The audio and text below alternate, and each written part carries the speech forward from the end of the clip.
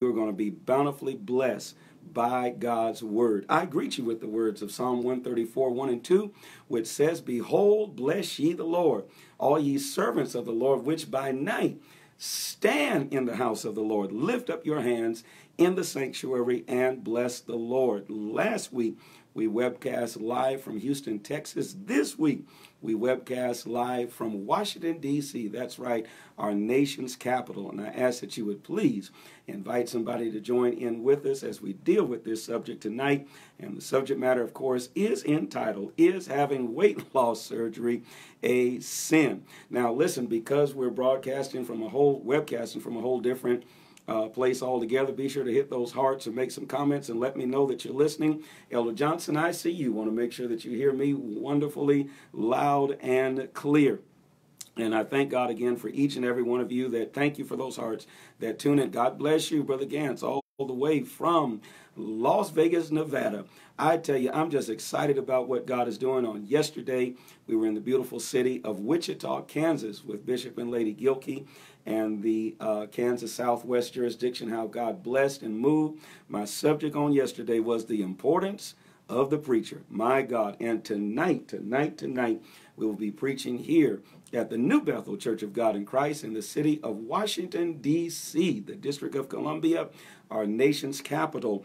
And tonight we'll be ministering from the subject, Satan has some power, but God has all power. My God, if you know anybody that is in the D.C. area or in the Maryland area or Virginia area, invite them and encourage them to come and to be a part of this service. We're at 6440 Piney Branch Road in the city of Washington, D.C. And I tell you, we've been on the road. That's right. Even our most holy mug with the most holy water has been right here with us. And we're so appreciative of all of what God is doing. God is blessing. The next 3 nights, Tuesday, Wednesday, and Thursday, we will be here in D.C. in revival. And then on Friday night, if you're in St. Louis, join us at the Williams Temple Church of God in Christ, where the Bishop Lawrence M. Wooten is the pastor and bishop and general board member. We will be preaching for him in the first night of his holy convocation. And then after that, on Saturday, we'll be heading to Milwaukee, Wisconsin. 20 different jurisdictions in the next couple months. I thank God for Jesus.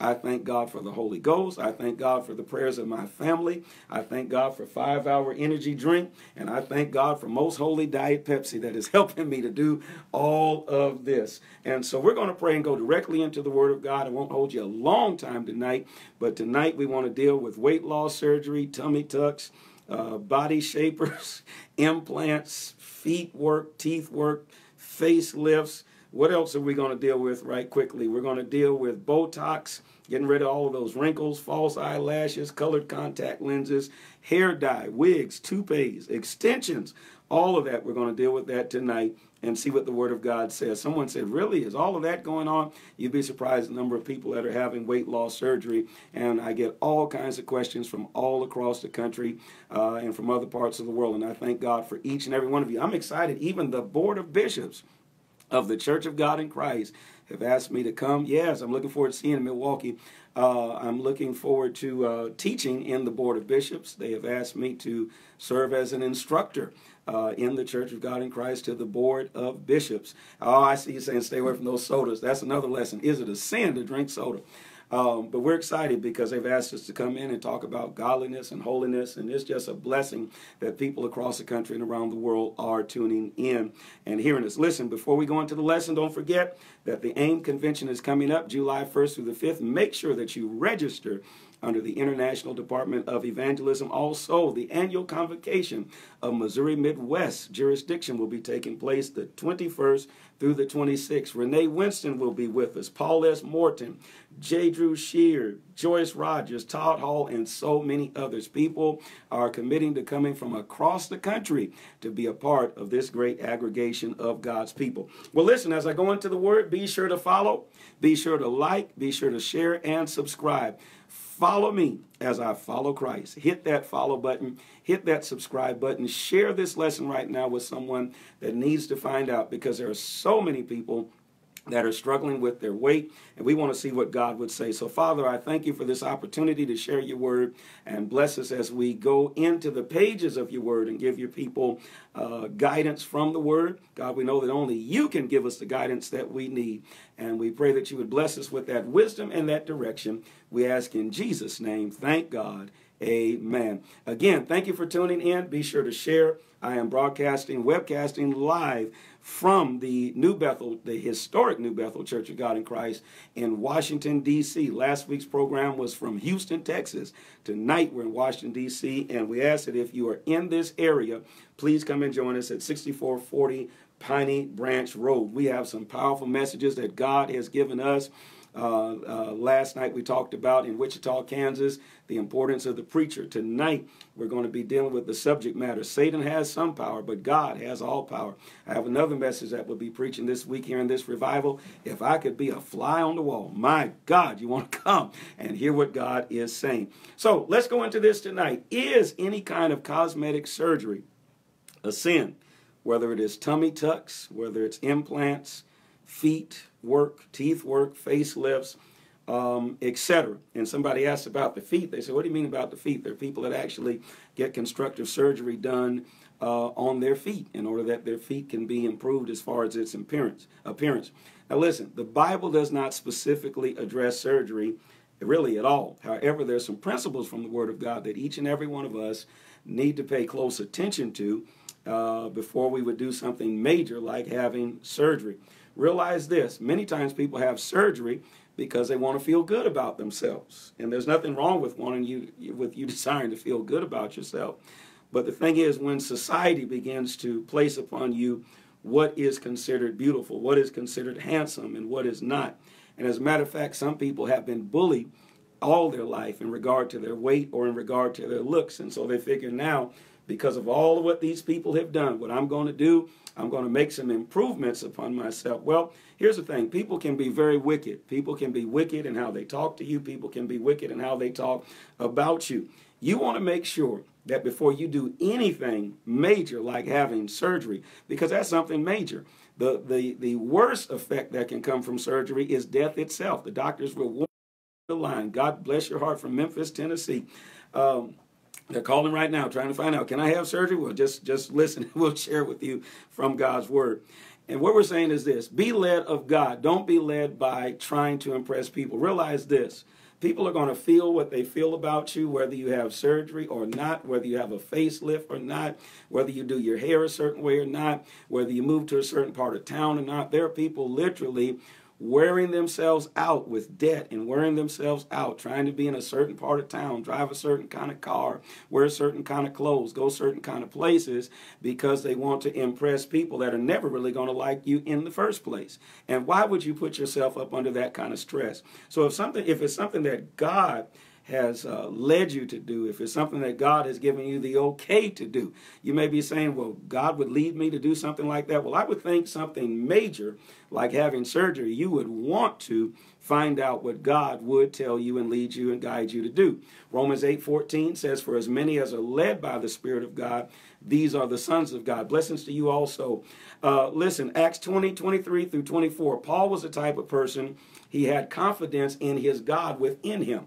And I'm not trying to talk like Reverend Ike or anything like that, but God is in you. If you abide in him and his word abides in you, you can ask what you will. Greater is he that is in me than he that is in the world. So Christ in us, the hope of glory, should give us the confidence that we need, that in spite of what people say, we're able to stand and we're able to make sound and wise choices. You know, do you have surgery? Do you pay your bills? Do you have surgery to impress people? Or do you go on with your life and feel good about yourself based on who God has created you to be? Paul said in Acts 20:23 through 24, I care less what people think. He says, except the Holy Spirit solemnly testifies to me in every city, saying that bonds and afflictions, they await me. But I do not consider my life of any account, is dear to myself, so that I may finish my course and the ministry which I received from the Lord Jesus. The King James literally says, none of these things move me. I'm not moved by what people say. I'm not moved by what people think. And again, people can be very, very cruel. But what you want to make sure is that you're not carrying any type of weight and baggage from your childhood. Well, Hankerson, I'm 50 years old, and when I was in elementary school, come on, you're 50 years old, and you're still struggling with something that happened in elementary school. Yes, those things can hurt. Yes, those things can wound your spirit, but it's time to move on. A lot of times, those people that have said all kind of things about you, they've moved on with their life. They may not even remember who you are. And here you are trying to impress someone that can't even remember your name. They don't even remember who you are. So anything major like surgery, like trying to get a facelift, implants, getting your teeth done, getting your feet done, your teeth are crooked and trying to straighten those out, trying to get a tummy tuck and scrape all of the fat out and all of those kinds of things, make sure you are led of God. And again, not led by what people think. Nothing like surgery should be taken lightly. It's serious. Again, the worst side effect is death itself. And I'm not going to sit up here and try to give you medical advice because I'm not a doctor. I can't give you that. I'm not that kind of doctor. I'm a theological doctor, but not a medical doctor. But here's one thing I will tell you. Your body does not belong to you. If you are saved, your body is the temple of the Holy Ghost. You don't own your body. So God must give you peace and direction before you do anything concerning some type of major renovation in regard to your temple. I used to pastor in Springfield, Missouri, and Evangelist Giovanna Reeder is on the line. She was a member of that church, and I have so many friends that tune in from way back when. I mean, from elementary school and junior high and all, and it's just a blessing and privilege. People that actually I've known even from my childhood in my church, and I thank God, my childhood church that I grew up in the state of Washington. And so we have to understand this. We have to understand this. Evangelist Reeder can testify that when I was pastoring the Timmons Temple Church of God in Christ, it was owned by Memphis, Tennessee. Now, don't get that wrong. Every Church of God in Christ is not owned by Memphis, Tennessee. That's a whole story within itself. But this particular church was a historic church that was started in 1919, I believe that it was, built in 1932. So it was owned by the National Church. And even though I was the pastor of the church, because it was owned by the National Church, and because the bishop was actually the pastor of the church, because it was a historic building, even though we had the money, we had to get permission before we could actually do renovations on that church. We could not do renovations until we got permission to do that. So it's the same way when it comes to your body. Your body is not owned by you. Your body is owned by God. Your body is the temple of the Holy Ghost. And because your body is the temple of the Holy Ghost, you must get God's direction. 1 Corinthians chapter 6, verse 19 through 20 says, "Don't you know that your body is the temple of the Holy Ghost who is in you, whom you receive from God, and you are not your own, for you have been bought with a price. Therefore, glorify God in your body." So one thing you want to make sure, as I do this, am I glorifying myself? Or am I glorifying me? Am I bringing attention to myself, or am I bringing attention to God? Somebody may say, well, what's wrong with me bringing attention to myself? Well, all attention should go towards God. All attention should go towards glorifying Him, because, again, our body belongs to Him. Here's what the scripture also says in Proverbs chapter 3, verse 5 and 6. It says, "Trust in the Lord with all your heart. Lean not to your own understanding, but in all your ways acknowledge Him, and He will direct thy path." So literally what that is saying here is that we should not lean to what we think. A lot of times people say, well, I don't see nothing wrong with this,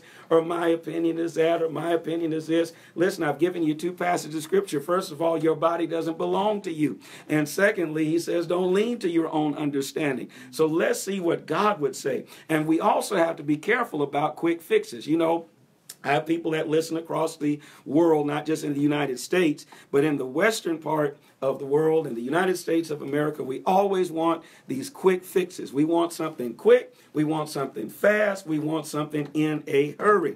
When we go to McDonald's, if they take longer than 3 minutes to get a quarter pounder, when you take longer than 3 minutes, we're honking the horn. What is going on? Now, you know good and well, if you want something that's good and healthy to eat, it's going to take a whole lot longer than any 3 minutes. But we want everything quick, fast, and in a hurry. Surgery will do no good if our mindset and our lifestyle does not change. The fruit of the Spirit consists of self-control, and we must allow the Holy Ghost to have free course in our lives and to produce discipline. And again, don't allow all of what society says is beautiful, what society says is handsome, influence you. There's a lot of you may have been struggling with your weight. Now, I don't necessarily struggle with weight, but at one time I had a moderate weight, and then I gained a whole bunch of weight because I just didn't care. I'd eat big old donuts at 12 midnight. If it was 2 o'clock in the morning, I had a taste for some smothered pork chops and some rice and some green beans. I'd get up and make that at 2 o'clock in the morning, and sweet potato pie and all of that, and pound cake. And so, I mean, just swole up. And then about 13 years ago, started exercising a whole lot and eating salad and yogurt and soup, and I went down real small to the point that folks says, he's sick? What's going on? You know, people will talk about you. Listen, let me tell you what, folks are going to talk about you no matter what. If you're obese, they're going to talk. If you're fat, they're going to talk. If you're skinny, they're going to talk and say something is wrong. You must be sick. Is he dying? And so I remember all of that, and I said, now, God, I can't live off of just salad and yogurt and soup. And so one of my things that has just really been a horrible temptation, I really try to stay away from that, that's those starches. That is those starches. I'm talking about spaghetti. My God, I'm talking about mashed potatoes. I'm talking about, like I said, 7-Up pound cake and all of that. But again, people will talk and they'll say all kinds of things, but you must realize that you are a child of God, and your beauty and your handsomeness is determined by God. Man looks on the outward appearance, but God looks on the inward appearance. Now, you don't want to get to the point you don't have any pride in yourself. You don't groom yourself. You don't take care of yourself. You don't care, like I said, a number of years ago, I don't care what I eat. You don't want to be like that, because your body's a temple of the Holy Ghost. So you got to be careful what you place in your body. Now, yes, I love to drink the sodas and things like that, but I make sure, hey, let me get my water also. Make sure that you take enough water. So you see, the Holy Mug has followed me all the way from St. Louis to Houston, Texas, to D.C., and wherever else that I'm going. And so we don't want surgery to be a quick fix because we don't have self-control. The fruit of the Spirit consists of self-control. 2 Peter 1:5-6. Now, for this very reason, also applying all diligence, in your faith supply moral excellence, in your moral excellence knowledge, and in your knowledge self-control. Galatians 5:22. But the fruit of the Spirit is love, joy, peace, patience, kindness, goodness, faithfulness, gentleness, and self-control. So that's what we want to make sure that we have, is self-control. You never want to be the type of person goes to the buffet, and I mean, you just, hey, I don't care. Wave your hands in the air. Wave them like you just don't care. I'm going 5 or 6 times to the buffet. That's just, and then have the nerve to sit back, loosen your belt and belch and all those kind of things. That may seem funny to you, but gluttony is just about as sin as anything else. When you overdo anything, it is definitely, I'm not saying it's a sin, but it's definitely has to be close to it. Because again, our body is the temple of the Holy Ghost. So is God against Botox? Is God against all these kind of things? Along with treatment for certain health conditions, Botox can be used to reduce wrinkles. And cultures of every age have been trying to find the fountain of youth. People hit the midlife crisis. You'll have a man get in his mid-40s and go out and buy a sports car and get a toupee and open up your shirt and have all those raggedy gray chest hairs showing and everything, just making a plumb fool of yourself. The Bible honors old age. The Bible honors old age. It's an honor to get old. It's a blessing to get old. The Bible doesn't speak against Botox, but it does honor age. And according to the Bible, getting old is actually a blessing, and it's not a curse. Exodus 20:12, honor your father and mother, that your days may be long upon the earth, which the Lord your God has given you. Psalm 91:16, with a long life I will satisfy him and let him see my salvation. Proverbs 16:31, a gray head is a crown of glory. It is found in the way of righteousness. Now, am I saying that it is a sin for the brothers and the sisters to dye their hair? Because I tell you what, in the sanctified church, you want to see some dyed hair, you will see it amongst those in the sanctified church, male and female. Raggedy, yeah, raggedy. I got a little sense of humor, but it's a blessing to have gray hair. I got a few gray hairs right here and all of that. It's a blessing to have that. That's a blessing from God. And the scripture really looks at it as a sign of wisdom. Proverbs 20:29. The glory of young men is their strength, and the honor of old men is their gray hair. My God, that's a great passage. Proverbs 20:29. The glory of young men is their strength. And for those of you trying to find out what translation is he reading from, I'm actually reading from the New American Standard Bible. As I've told you before, the most accurate translation of the scripture is the New American Standard Version.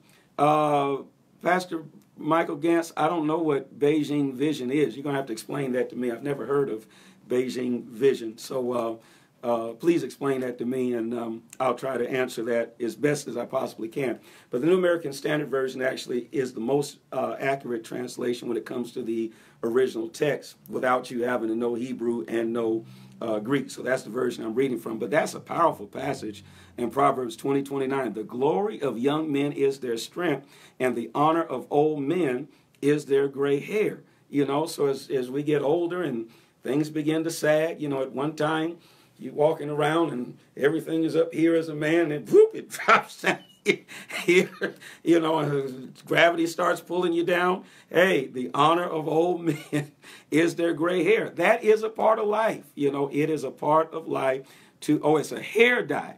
Okay, yeah, because I didn't know what that was. It's a hair dye. I don't, well, the scripture doesn't talk, bless you, Administrative Assistant Warren Doors, the scripture doesn't talk about against dyeing your hair. And I'm going to deal with that scripture in a few minutes that says you can't make one hair black or white. If people do it, you do it. If you don't, you don't. The scripture doesn't really talk against it, but it does talk about the fact that it's an honor to have gray hair. You know, you get older, you all see I have these little spots here, and I'm probably going to do it one day. Give me just a few years. I'm probably going to do it. Go out and get that most holy toupee and wear that and embarrass all of y'all. Say, I am your internet evangelist. I am your international president of the Department of Evangelism in my sanctified toupee. My God, shout glory, and the thing comes off. My God. But you know, people do things, again, to feel good about themselves, but you want to make sure you're not vain. You want to make sure you're not doing things for the wrong motive. Now, if you're doing something to beautify the temple, you know, so be it. But if you're doing something because you're trying to make yourself a sex symbol, you know, something's wrong with your motive in the first place. But Isaiah 46:4 says, even to your old age, I will be the same. Even to the grain of your hairs, I will bear you. I have done it, and I will carry you. So with that in mind, Hankerson, what is the case? Psalm 119:104 says God hates every false way. So what about false eyelashes, colored contact lenses, hair dye, wigs, extensions, all these false things? Is that a sin?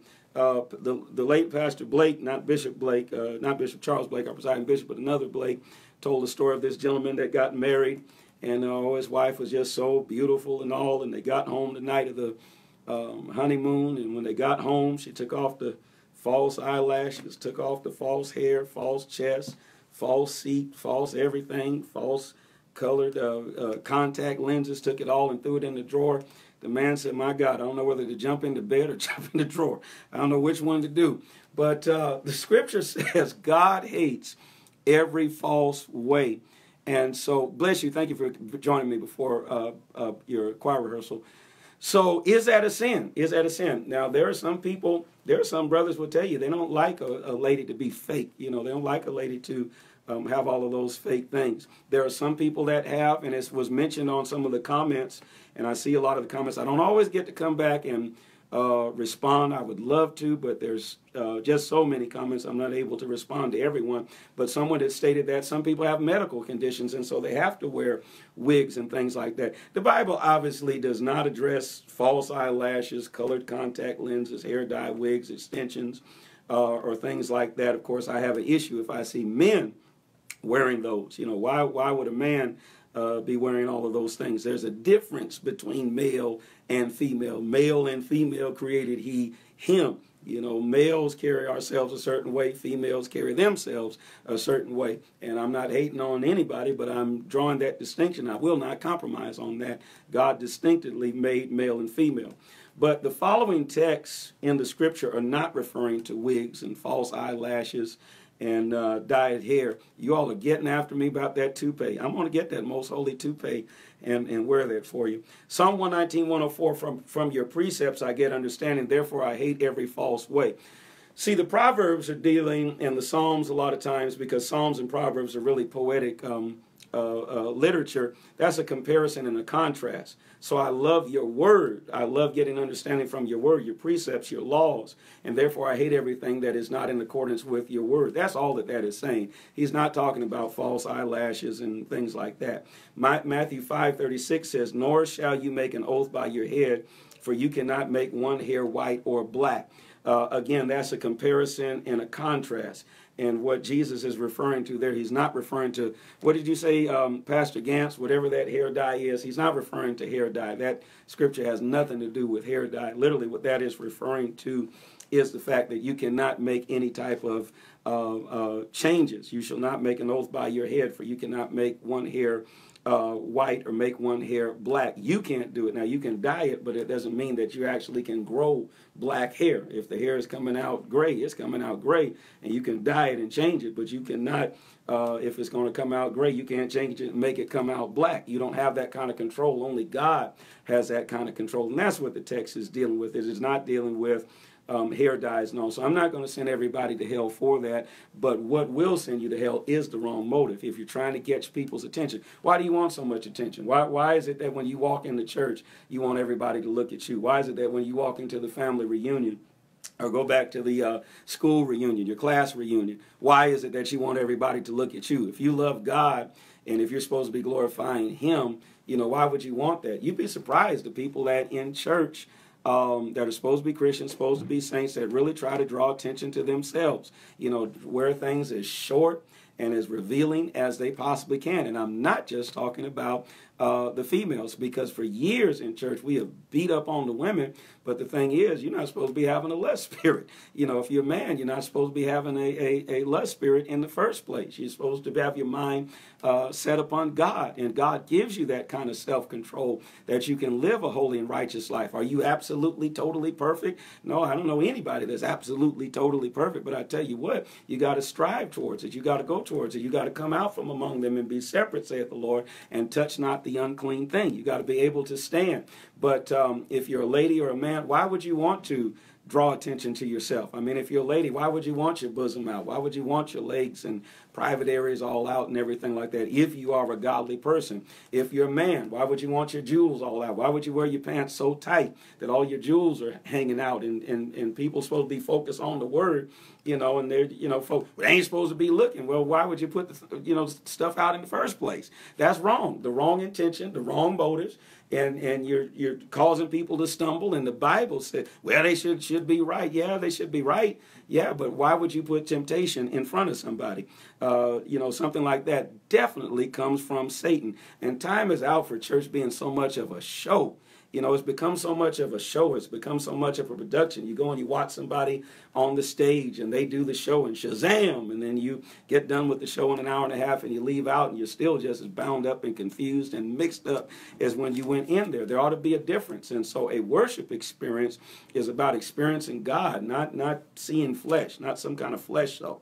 The Bible refers to how God symbolically decked his people out and made them beautiful. He says in Ezekiel 16, 11, and 12, I adorned you with ornaments. I put bracelets on your hands and necklaces around your neck. I put a ring in your nostril, earrings in your ears, and a beautiful crown on your head. Now, that's something right there. These nose rings and all. God said, I put a nose ring in your nostril. Now, that's kind of nasty to me, but, that's what he said. Hey, and people wear nose rings and all of that kind of thing. And I think you're getting kind of a little off when you start putting it on your tongue and 2 or 3 on your ears and all. You can just overdo anything and make yourself just look like a clown. And so we should take care of ourselves, groom ourselves. You don't have to have the most expensive, but take you a bath, brush your teeth, make sure that your teeth are clean. Don't be all up in people's face and your breath is sinful and offensive.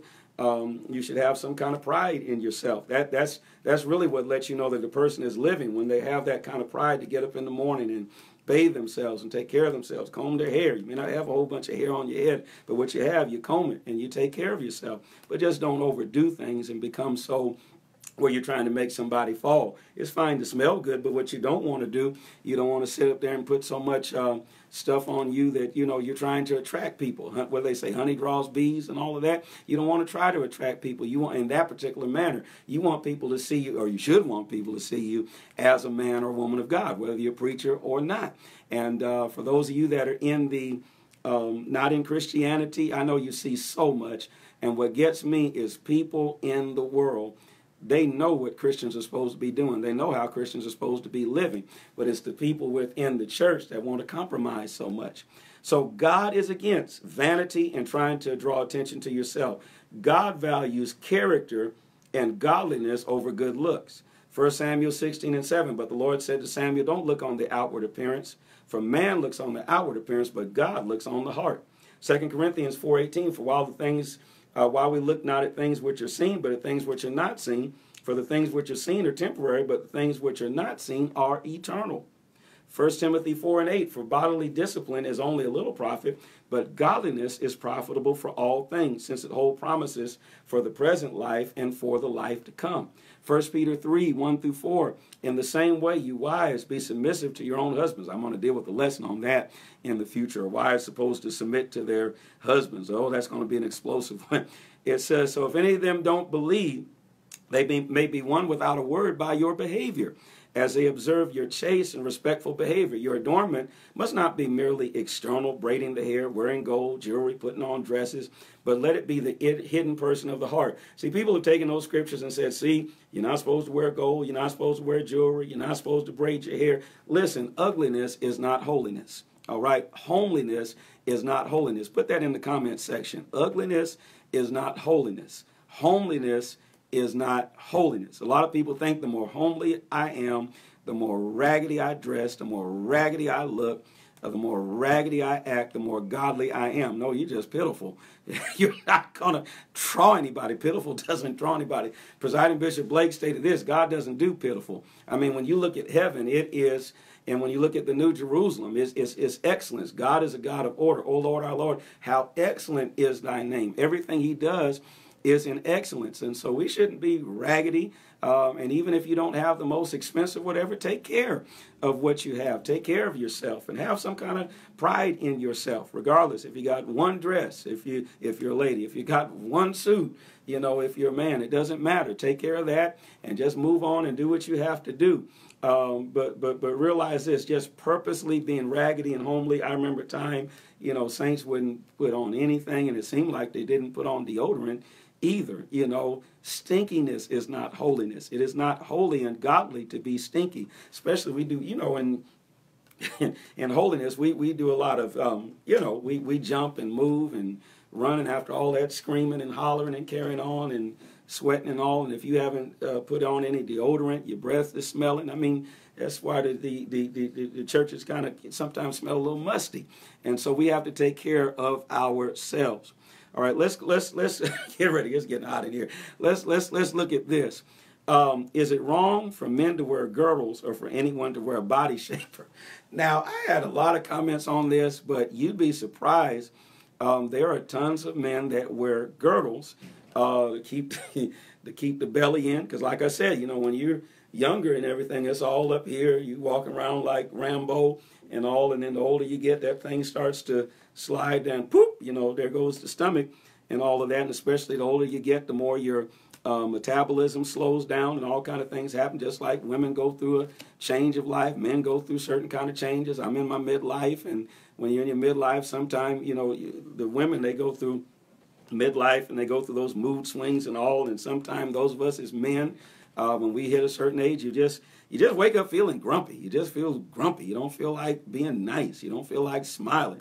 You know, how's your day going? How you think it's going? You know, you're just grumpy for no reason. Don't hate anybody, not upset with anybody, not mad, not angry. Somebody asked me the other day, are you upset with me? I said, I don't have time to be upset. All this traveling I'm doing, running a jurisdiction, running a thriving church, I have a wonderful family, leading a national organization and working in the city with the clergy coalition and so many things going on. I don't have time to be upset anybody, but sometimes you all know how it is when you hit those mid-age. You know, certain things going on in your body and everything like that, and you just feel grumpy at times.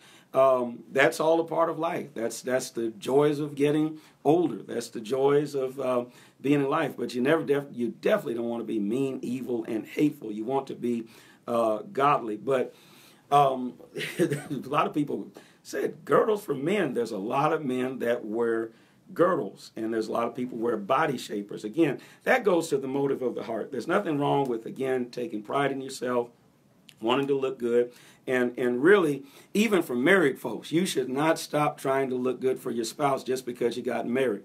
You know, before you got married, you try to impress your spouse and you know, look good for her, but everything. Now you don't care. Go around in raggedy underclothes and everything like that, and smelly, and don't, you know, fix yourself up. Something is wrong with that. You definitely want to just look good for yourself, look good for your spouse. But again, it goes back to your motive. As representatives of the Lord, we always want to look our best. We also should discipline. We should have disciplined lives. People treat you different based on how you dress. I remember one time I went into a store. This was years ago. This might have been 30 some odd years ago, and I was in some raggedy jeans and something like that. And you know, how you doing, young man? You know, that's kind of the response I got. I remember going into the store the next time. I had my three-piece suit and all.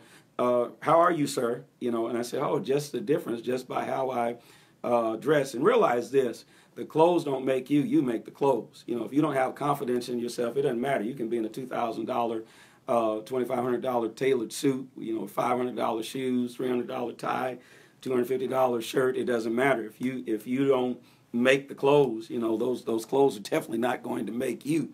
But you should have some kind of pride in yourself. You should try to look your best. We should also live disciplined lives. Again, looking your best and being a sex symbol are two totally different things. It's never proper for a man or woman of God, minister or laity, to try to be a sex symbol. Proverbs 23, 1 and 2, when you sit down to dine with a ruler, consider carefully what is before you, and put a knife to your throat if you're a man of great appetite. So the scripture talks about discipline. We should have some discipline. And again, you know, we want to look our best, but we should also have some discipline. Proverbs 23 and 20, do not be with heavy drinkers of wine or gluttonous eaters of meat. So gluttony, that's about the same as, you know, someone that does all of this drinking, drinking that people do. You know, there's people that when they get stressed out, they run to the bottle, they run to the dope. There's other people, they run to the buffet. And so we want to make sure that we're not using food as a crutch.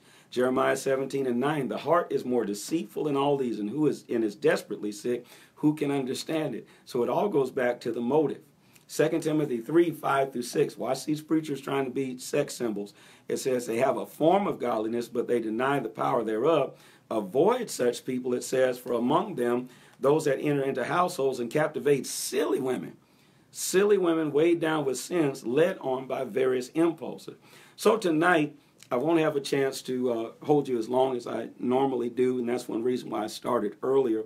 But hopefully tonight we've answered that question in regard to you that have asked that question as far as weight loss surgery and things like that. Again, your body is the temple of the Holy Ghost. It belongs to God.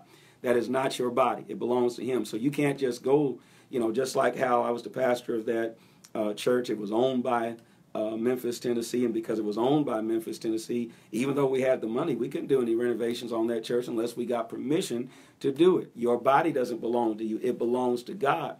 And if your body belongs to God, then you should seek Him for direction. And don't just do something just because everybody is doing it. Because, you know, there are people that have literally died from weight loss surgery. They've died from going in and getting implants and things like that. So you should really seek God in regard to that. No surgery is, it's just a minor surgery. Anything can go wrong with surgery. You know, anything can go wrong with that. Anything can happen with that. So it's important that you really be careful. And again, you don't want to get the tummy tuck. You don't want to get the weight loss surgery and go right back to the buffet. There's been people that have actually, I think it's a sleeve that they get that they put on their stomach. And, you know, there's been a lot of people that get that sleeve on their stomach. They keep on going and running to the restaurants and eating all of what they want to eat. And there's been people that the thing is busted, and they go right back to where they came from. And so, again, we don't want to use quick fixes. I'll take a few minutes to answer some questions. I'm getting this gut tucked. You hear me? Okay. All right. Sister Taylor Shante saying, I don't care what you say. I'm getting this thing cut. I'm getting this gut cut. Okay. God bless your heart. Praying for you. Does that mean no tattoos after you give your life to Jesus Christ? That's a whole different lesson that I'm going to be dealing with. I have that lesson coming up, and I'm going to be dealing with tattoos because, again, there's so many people doing things and not even really trying to find the origin of where it came from. You're doing it just because everybody's doing it. And nowadays, people just really throw up their hand to God, and they're like, hey, as long as I feel good about this, it doesn't matter what anybody says, and I don't have to be bound by anybody's interpretation of Scripture. But again, your body is a temple of the Holy Ghost. You can't just do what you want to do with your body. You cannot do that. You can't sleep with who you want to sleep with. You cannot put in your body what you just want to put into it. It belongs to God, and you must get God's permission before you do anything to alter this body, especially when it comes to major surgery, where you could end up, if something goes wrong, losing your life. And so we must seek God. And so I'm going to pray with you and pray for you. And speaking of prayer, weight loss surgery is just a tool. Must change your lifestyle. Yeah, and the way you eat. That is correct. And some people have to do it because of their certain health conditions and things like that. I want to pray with you before I go into service. I'm actually getting ready to go into service and preach. I feel like preaching. My God. Woo, I feel that anointing right now. Thank you, Jesus. Hallelujah. I'm going to be preaching from the message tonight. Satan has some power, but God has all power. Last night I ministered in Wichita, Kansas, from the subject, the importance of the preacher. This week in revival, I'm going to be ministering here in D.C. From the subject, another subject I'll be preaching, if I could be a fly on the wall. Friday night, I'm going to be preaching Williams Temple. There are jurisdictional holy convocation, Eastern Missouri, Western Illinois. Everybody in St. Louis, get there with me. We're going to have a time in the Lord. My subject matter is, God, I'm burned out. Set me on fire again. Glory to God. So if you desire to be set on fire spiritually now, come and join us at Williams Temple on Friday night with Bishop Wooten, our General Board member in the area. We thank God for all of you, and I appreciate you. Now, here's what I'm asking that you would do. I know I've been kind of a little shorter these past couple weeks. One reason is, of course, Houston, Texas last week, D.C. this week. I got to check the calendar to see where I'm at next week. And I just thank God for open doors. I haven't had to call anybody, going to 20 different jurisdictions in the next month or so, and God has opened up these doors, and I praise God for it and proclaiming His word. I'm stepping on toes, but this is good. Hey, I'm just going as the Lord. We just want to seek the Lord. I don't have the answers. That's why I don't call myself the Bible answer man. There's another program with that title. I take you to the Word, and then you let God speak to you and lead you and guide you and direct you as far as what you to do, because we're just doing so many things just to do it, just because everybody's doing it, and we're not really considering God, and we're wondering why we're not blessed. We're wondering why things aren't happening. Speaking of being blessed, I need each and every one of you to keep me in prayer. I am recruiting 1,000 prayer warriors. 1,000 prayer warriors to pray for me. If you are praying for me, send me an inbox message. Let me know that you're praying. I will be glad to also add you to our text blast list, email list. As Deacon Colts is listing right here, later tonight you'll be able to go to the blog and get the notes. The notes are found on everytimeIturnaround.blogspot.com. That's everytimeIturnaround.blogspot.com. That's where you'll be able to find the notes. And we know that God is going to bless you. Listen, I need to get into the sanctuary. It's preaching time. My God, I feel His anointing, and I'm looking forward to those that God is going to bless and sanctify and fill with the gift of the Holy Ghost. I tell you, there is a mighty move of God in the land. How many sense that even during the Pentecost Sunday, you sense that God is doing something great? We had an awesome packed out Pentecost service for Missouri Midwest. We've been having tremendous services at Life Center as well. We are a Pentecostal church, and God has richly blessed us. No, I don't have a live webcast during our service because, a Pentecostal expression doesn't always work out on a webcast. And so we, of course, do the teaching here. And I ask that you, again, would please share this. Will you do that? Will you please like this page, share this page, subscribe, That's what I'm asking that you would do. Help me to spread the gospel across the country and around the world. I see you all are praying. And listen, I know you're praying for me, but I want you to pray for me right now. Do it right now. I need 1,000 people, and that's what I'm recruiting all over the place. 1,000 people that will pray for your brother. Pray for Brother Hankerson. Please do that. We're asking that you would do that because I can sense a mighty move of God. That was the key to Charles Finney and many people, Charles Spurgeon and those that God used in tremendous manners. It wasn't so much their eloquence, but it was the power of prayer. The saints were praying for them, and I need 1,000 people to pray for me. I'm recruiting you right now, and I'll tell you where we're at as far as the number, but all around the nation, folks are interceding, and God is moving. He is breaking some things. He is moving some things forward, and it is just exciting to see what God is doing in this season. Well, Bishop Coles is waiting for me, and I'm getting ready to head to the pulpit right now here in Washington, D.C. If you know anybody in the area, they can join me at 6440 Piney Branch Road, the historic New Bethel Church of God in Christ. Bishop Cole is the pastor. Hopefully each and every one of you got your questions somewhat answered from the scriptures that we have shared, and we appreciate it so much. That's it. I thank you. I see you, Brother Corbin, praying for me. I see you. Amen. Deacon Cole's praying for you. All right, they're coming to get me at this time. Until next time, every time we turn around, God is blessing us in the live video on Instagram, and share it. God bless your heart. Appreciate you all so much.